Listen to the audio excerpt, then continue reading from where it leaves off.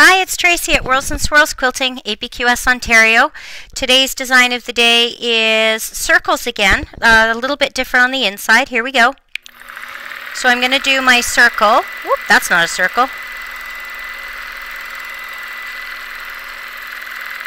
So it's a circle with a couple in between and then up into a leaf shape, and we're going to hook over top. Put a couple of circles inside that one, up into a leaf shape with a hook on the top. Ooh, that looks like eyeballs.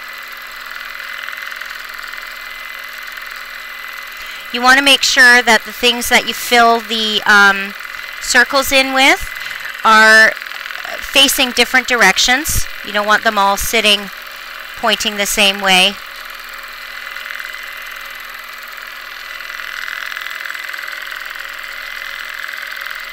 Oops. Now if that was a customer quilt, I would take that out and fix that because I don't like that it's so far away. I didn't backtrack very good.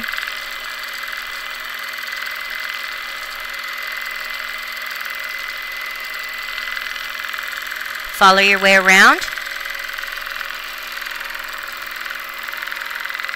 So I'm leaving first thing in the morning for Kamloops, British Columbia to teach out at Heather's Fabric Shelf, which is pretty exciting.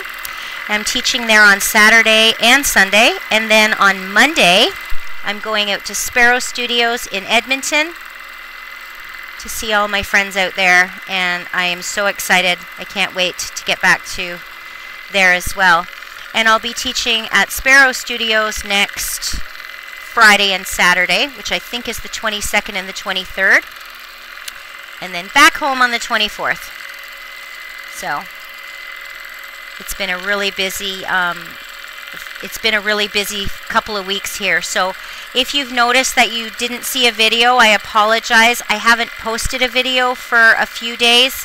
It's just been so crazy, and I do these videos every single day, so it's not like I have, you know, a whole stockpile of them that I can just pick from and pop up there out of the blue. I actually do them and post them. So there we go. So I hope you liked today's design of the day.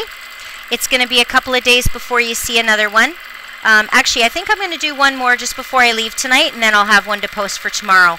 And then I will start posting videos again on Monday night. Matt said that I can do some videos from his place, from Sparrow Studios, so I'm excited about that. I'll see you soon. Take the time to doodle. Have a great night, everyone.